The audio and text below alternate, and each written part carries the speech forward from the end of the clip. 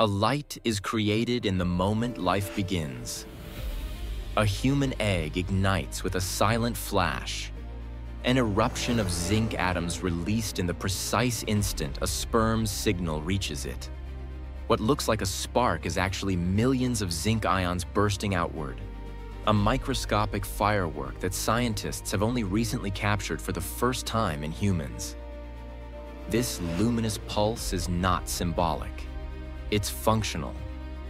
Each egg carries thousands of zinc-filled compartments, and the brightness of the flash reflects its potential to form a healthy embryo.